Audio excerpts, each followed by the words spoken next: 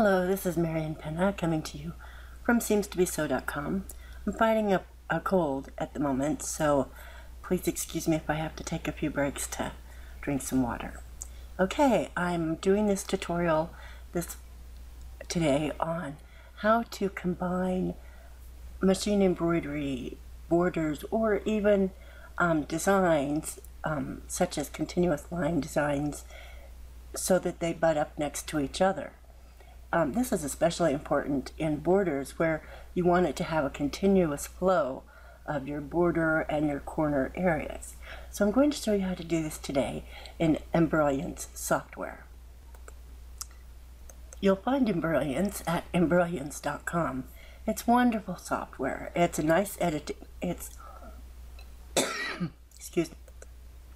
It's a nice editing software, but it's also a digitizing program. It's something that I've been working on learning over the last few months, but I've used the editing software for a really long time. So I thought it might be a wise way to show you how. Embrilliance is not cheap, but it's not overly expensive either. And it's based on levels, so you can buy only what you need as far as, the software goes.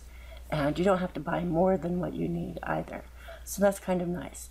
Now I cannot tell you which level merging designs is in, but it's either in Essentials or Enthusiast.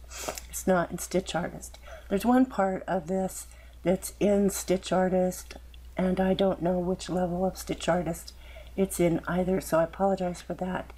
But I do know that you don't have to do the part that is in Stitch Artist. It's the design will work either way. So I'm going to show you both, but the Stitch Artist part will come at the very end of this video. So we need to open a design in Embrilliance. I have my Embrilliance open already, and I have already put the file into a folder so it's easy for me to find. And I'm going to start out with this tiny little border from the Christmas Borders collection that I'm about to release in Machine Embroidery.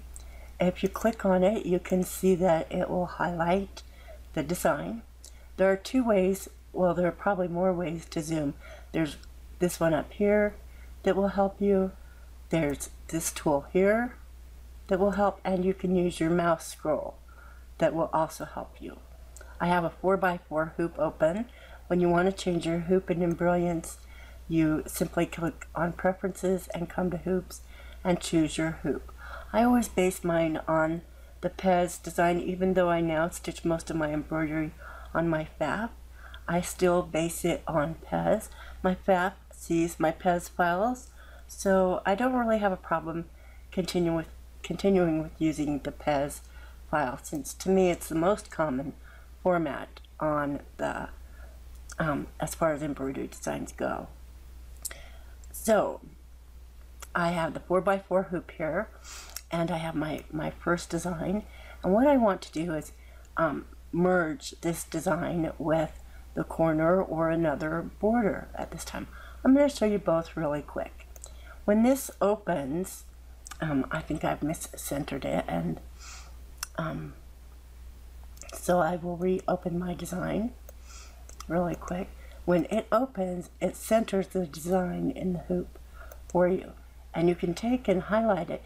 Then with your arrow keys on your keyboard, you can just move it over. You can move it with your mouse also, but I'm giving up the centering. And if I am adding more main borders to this, I want to use my arrow keys because I just like how it does that better, and I'm not losing the centerness that's already in the hoop. It doesn't matter really if it's centered, but if it's centered, it's easier for you to line up how you want your border, especially when it's a 2-inch border, and you're not going to have a lot of space there to make sure you keep in line in your hoop. So you want to keep that centered if at all possible. Okay, so we're going to merge. I'm going to come down here to merge a stitch file. A working file is what Embrilliance makes as a file, and it's a .be file, and that's not what I want. So I'm going to choose another one of these and import it. Now as you can see, it comes up here, so I'm just going to select this, and I'm going to put it up next to here. And then as you can see, I have it in 2 spots here, but there's just this little section here. So I want to scroll in really close because I want to line these up. It's more important to me to line these up than how they are going to stitch on the outer edges of the hoop, because I want mine to line up.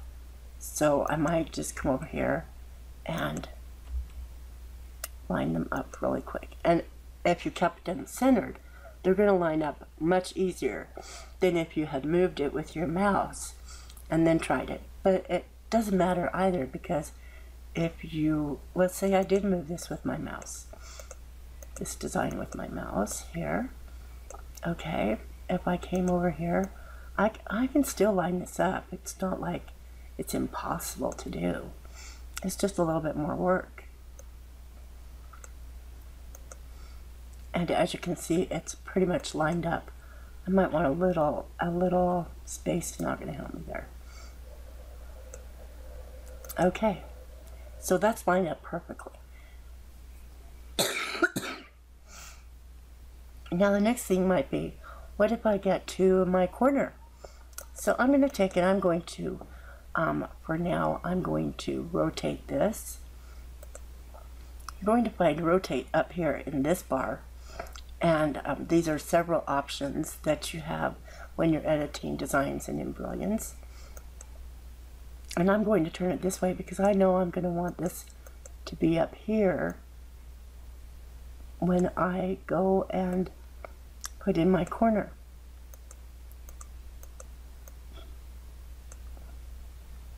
So I'm going to take and I'm going to merge another stitch file. I'm going to choose the corner design this time. This is the corner, and I'm going to import it, and I'm going to move it into place.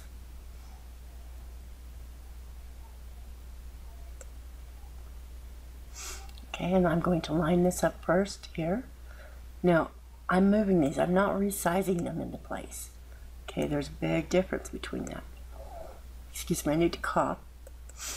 Okay. I'm pretty sure that's lined up nicely. Yes, it is. So now I'm going to come up here, and I'm going to show you that, as you can see here, the stitch order right now is kind of out of balance. It's wanting to take a jump stitch from over here to over here. We're going to fix that so that doesn't happen.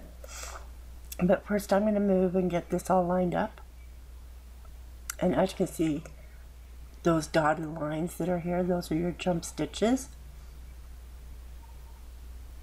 So let me see if I've got that lined up. I've got that all nice and lined up well. And what I can do is I can come over here to my objects window, and I can just put this move earlier, and that will take away that jump stitch. Do you see? No more jump stitch there. It's hooked here instead, which is what we want, because we don't want a jump stitch when it goes from stitching here into here. Okay.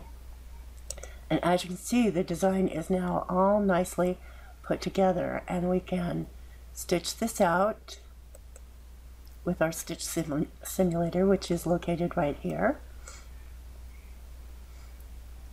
And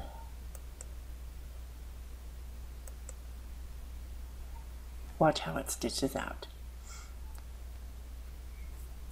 If I were to press these would this is one of the nice things that I like about Stitch Simulators, that this one allows you to, if you need to see stitch by stitch by stitch, you could just press this and it will stitch by stitch. And that's really nice when you need really slow stitching to see how something is going to work out. As you can see, it's moved into this border area and into the corner, and it's done it nice and smoothly without any issues whatsoever. And hopefully when it stitches out on your machine, it goes the same way. these types of designs are really easy to stitch out because there's no decorative stitches. It's just a simple normal stitch like you would have on your sewing machine, and it just stitches right in place, and it does it automatically for you. That's where you lose your fear of working with free motion. I love free motion, please don't get me wrong, but when it comes to things like this, I would not be able to do this really well in a free motion style. So I really love using continuous line designs in this manner. So here you go, it's all stitched out for you.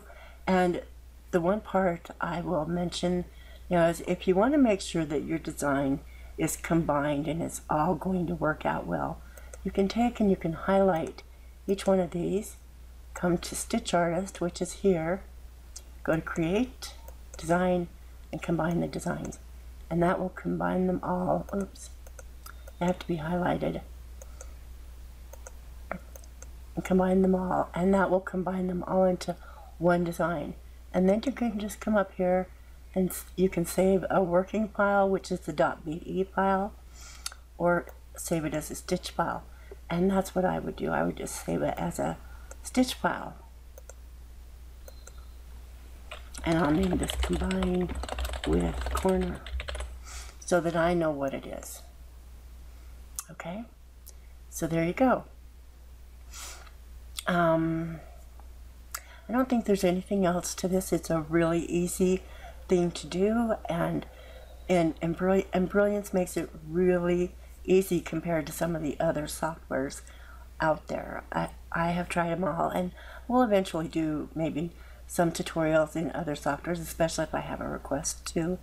But Embrilliance will allow you to do a 30-day trial on the software. I don't make any money for endorsing it. I'm not an affiliate or anything like that. I use the software, I own the software, and I enjoy it.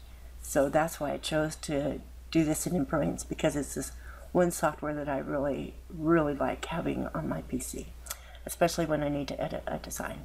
I thank you very much for your time today, and I hope you enjoyed this tutorial on how to combine the designs. And let me just say that the process is pretty much the same in all the softwares. It's just a matter of how you move the design. Some softwares make it easy, some of them don't make it so easy.